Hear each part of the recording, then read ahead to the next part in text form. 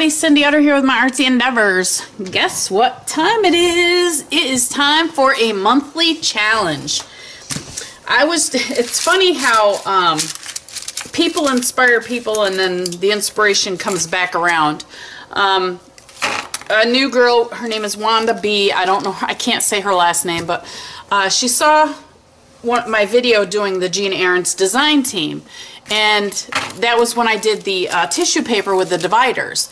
And at the end of that, I showed my box that I have that I put all of my index cards and Rolodex cards and all that stuff that I make to give out for random acts of kindnesses. So she decided she was going to do it. So I actually started watching her video. Now she has inspired me to do something a little bit different. She is making random backgrounds and stuff, only she did it using her prompts, her sticks. So I thought, you know, for a November challenge, this is what I'd like you to do. I'd like you to get out, whether you have sticks, cards, stones, I don't care, little tiny pieces of paper that you write stuff on, get them out. And what we're going to do is I'm going to make some backgrounds. And then what I plan to do with these backgrounds is I can either use them to cut them up for ATCs, or I can use them whatever way I want to. I can punch shapes out of them, whatever the case may be. So that is this month's challenge. I want you to use some scrap paper. These are pages that came out of one of my Dilution journals. And I want you to use your little prompt, guys, and let's make some fun backgrounds. So let me pick my sticks, use a marking tool with inks, add acrylic paint. I don't know how many of these I'm going to do. Let's just see how many. Choose my own technique. Modeling paste through a stencil. So I'm doing a lot of different modeling paste. There's four. Here's 5. Doodle circles. So let's start with that. We're going to do a background. We may go back and pick some more, or we may do these all over again. So let me get some stuff out, and we are going to do these right in the order that I picked them. So I'll be right back.